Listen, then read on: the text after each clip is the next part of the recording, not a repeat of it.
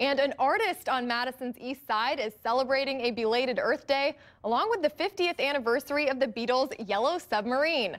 With help from a volunteer band and friends from the neighborhood, NBC 15's Hannah Flood captured the sights and the sounds of the classic record coming to life. I think this is absolutely weird. Submarine, a yellow submarine, a yellow submarine. The idea came about when one day I looked out on the blue waters of Monona, and I said to myself, it needs something. It needs a yellow submarine. I'm the captain of the Yellow Submarine. You can call me Old Fred.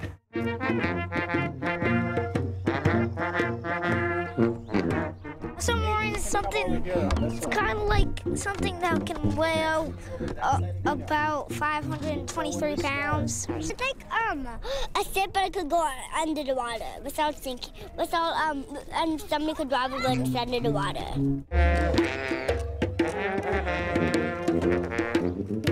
I have been working on this project for about 12 weeks. It's made of canvas and wood frame, so it's very much like an artist's canvas. It happens to be three-dimensional.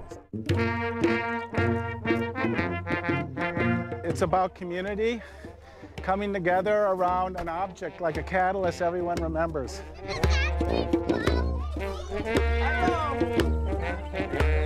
All you need is love.